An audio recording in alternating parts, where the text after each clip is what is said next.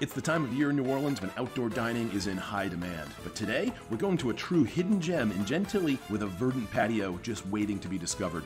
I'm Ian McNulty with NOLA.com, and I've been taking my colleague Chelsea Shannon around to discover great neighborhood restaurants that should be on your list too. This one is called Afrodisiac. It's a fun name for a big-hearted mom and pop with a patio that could make you swoon. Kay and Shaka started out with a food truck and a menu blending his roots in Jamaica and hers in Louisiana.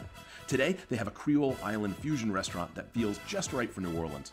Crawfish etouffee fries are a fun place to start, and the buttery barbecue shrimp are ignited by jerk flavor.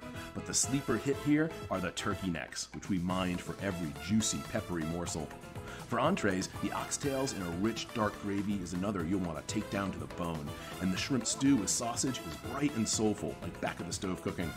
Afrodisiac tastes like the islands, and that goes for the bar too. I like the Three Little Birds rum cocktail, and a rum punch that's potent and not too sweet.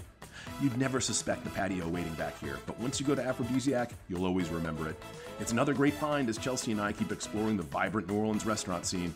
You can follow this video series by subscribing to our newsletter, Where NOLA Eats, via NOLA.com.